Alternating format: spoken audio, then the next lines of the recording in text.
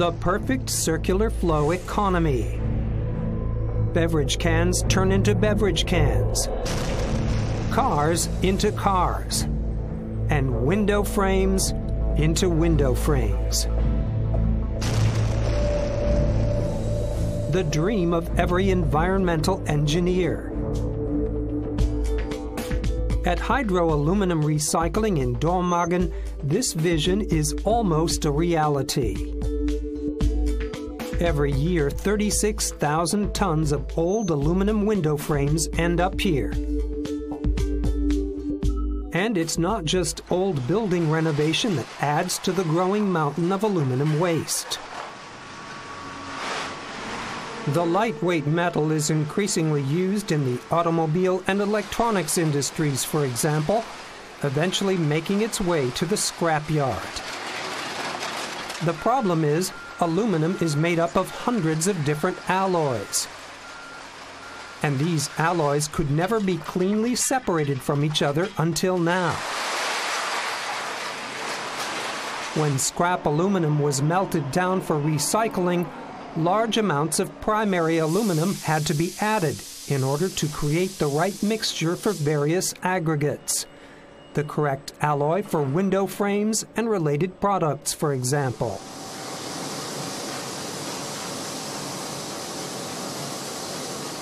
But the production of primary aluminum from the raw material bauxite is extremely energy intensive. So if new window frames can be made from old ones without additional primary aluminum, that would not only save a considerable amount of material, but large amounts of energy as well. This is exactly the challenge faced by engineers in Dormagen, who have created a new recycling facility. Their goal is to not only separate plastics and other metals from the old aluminum frames, but also from aluminum alloys containing heavy metals that are unsuitable for the production of window frames. In the first part of the process, shears and a conventional shredder cut up the frames. Magnetic separators and eddy current separators then extract the metal screws and hinges, as well as rubber, wood, and plastic from the material flow.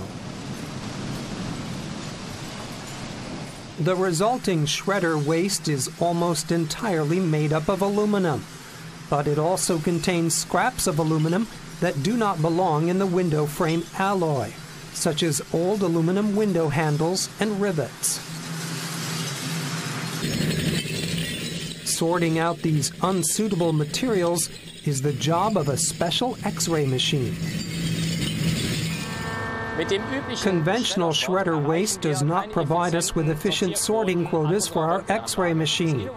The innovative aspect of our second shredder phase is that we reshred and sift the material, giving it an optimal preparation for our X-ray transmission machine.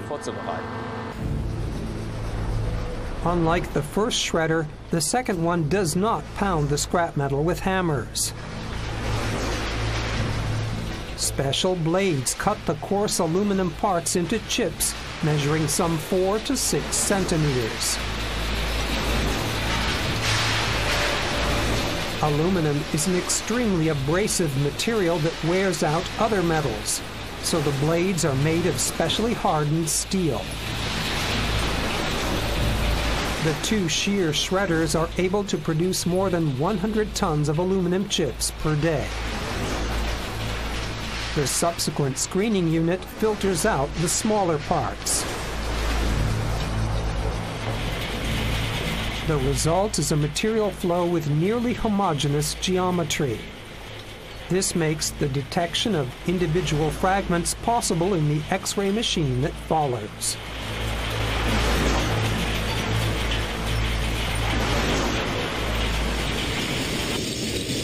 But unsuitable alloys containing high levels of copper or zinc can still be found on this conveyor belt. A special sorting unit separates these fragments. Two powerful X-ray sources with the energy of 160 kiloelectron volts examine the individual parts. To protect the workers from high levels of radiation, the unit is covered with a heavy lead sheathing. The aluminum chips evenly cover a more than 2-meter wide conveyor belt.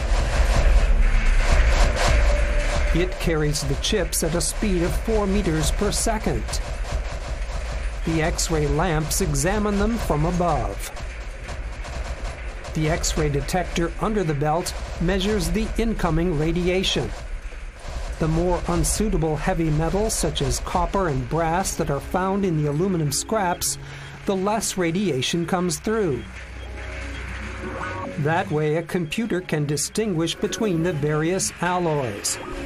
Based on this data, the computer operates a strip supplied with nearly 400 pressurized air jets, which blow off the unsuitable material.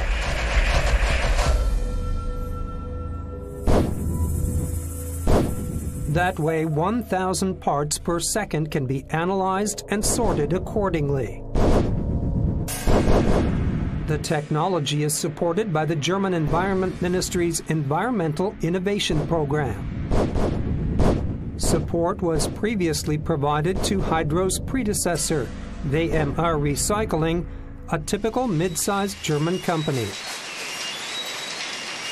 The government program aims to support smaller firms that want to protect the environment with innovative technology.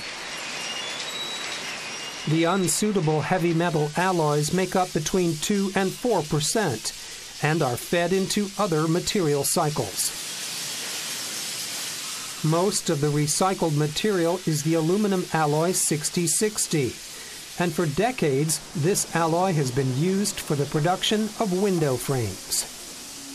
Thanks to the innovative shredder and sorting technology, 30,000 tons of this highly valuable material can be recycled each year. And it's easily loaded and transported to the customer.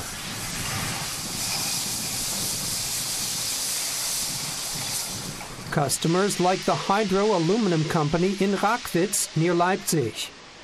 Hydro produces some 90,000 tons of aluminum billets each year. They're an important primary material for pressing plants which use the billets to produce aluminum profiles, including profiles for the window-making industry. This unique and high-quality sorting technology in Dormagen allows us to drastically minimize our primary metal use. The alloy composition they provide corresponds to the alloy composition we deliver to the pressing plants that produce the corresponding window profiles. It's absolute top quality. The recycling material is melted down at the plant in Rackwitz. With the help of a special procedure, aluminum billets measuring some 25 centimeters are produced under a casting table. The billets are lowered into a hopper. After a cooling phase, the so-called extrusion billets are ready-made from the recycled aluminum. And almost without the addition of primary aluminum.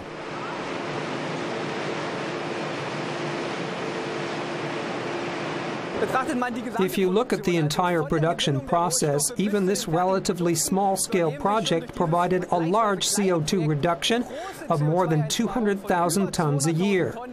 The German Environment Ministry considers this a key technology for the metal industry on its way toward more environmental protection and resource conservation.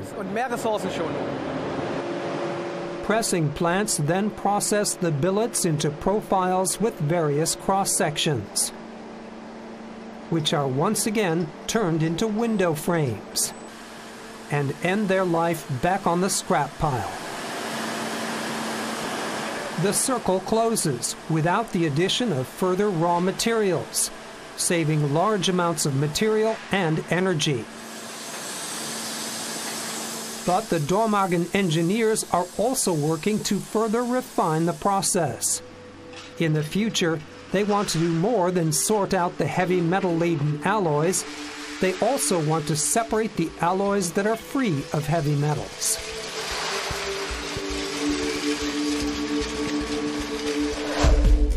Then the perfect circle closes, not just with window frames, but also with cans and even cars.